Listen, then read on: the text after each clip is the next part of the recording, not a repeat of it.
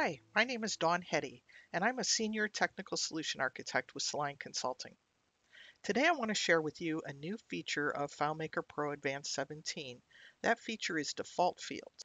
So I'm going to open up FileMaker Pro Advanced 17, and I think I'm going to create a new solution, and I'll start with one of the sample files about meetings. And I'll just save it out to my desktop. Okay, so I have a nice little lightweight application here called Meetings. We've got a couple of layouts, but let's say that I want to add a new table. I'm going to go into File, Manage Database, and you can see that I have 3 tables so far. Let's say that I'm going to add a new table, and I'll just call it Test. Here's the default field feature. Whenever you create a table, FileMaker is automatically going to create these 5 fields for you. And they have quite a bit turned on for you. So, for example, I've got a primary key field, and I've got a comment telling me that it's unique.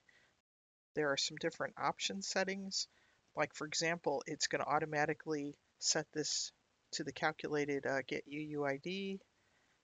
It's going to prohibit modification. And it's already set for minimal indexing.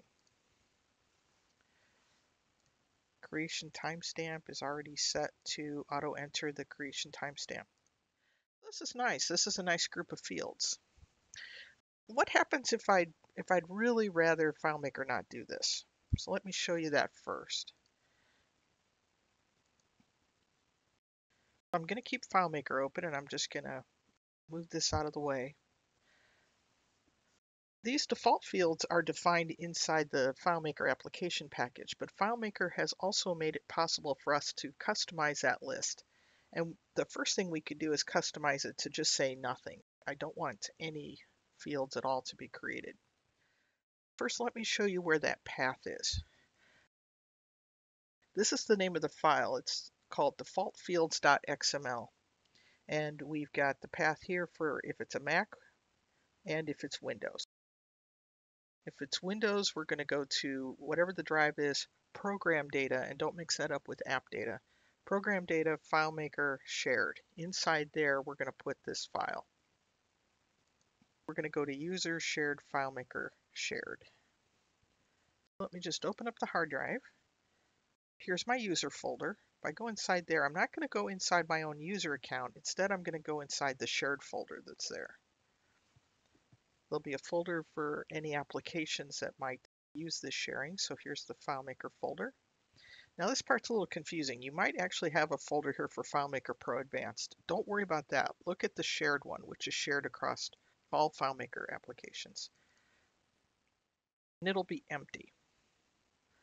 So what I'm going to do is I'm just going to create a little text file.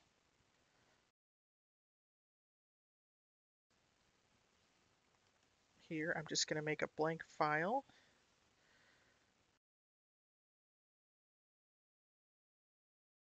I'm going to make it plain text. And I'm going to save it on my desktop and call it default fields. .xml.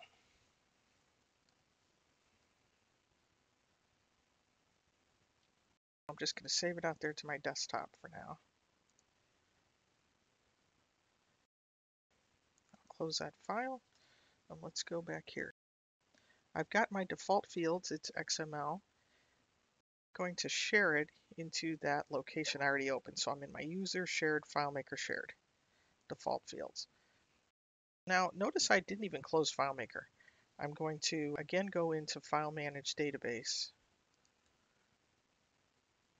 Okay, so now I'm going to create that table again. Remember that last time when we created the test table, I canceled it, so it didn't actually create it.